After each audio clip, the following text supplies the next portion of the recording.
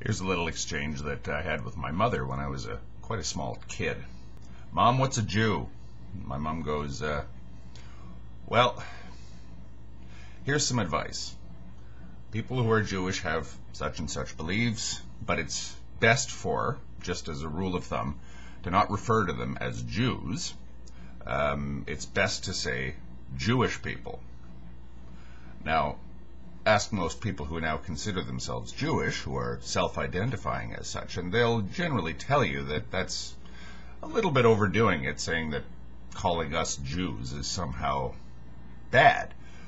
But can you see why my mother might have wanted to impress upon me the importance of using correct terminology in a case like that, especially someone who is not Jewish referring to people who are?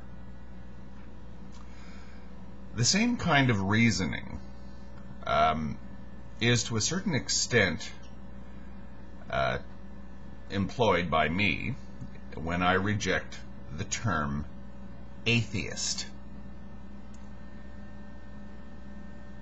Atheism, even as a lot of atheists are fond of pointing out, is simply a passive position and something that I don't believe is sufficiently defined. But even if we do assume that the colloquial or vernacular assumptions that seem to be inherent in theism are well enough defined, I think that atheist is still a title that I would like to avoid.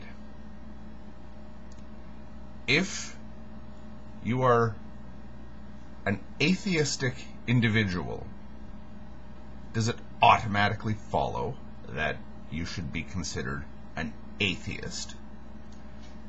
And who gets to decide, most importantly of all? Thank you.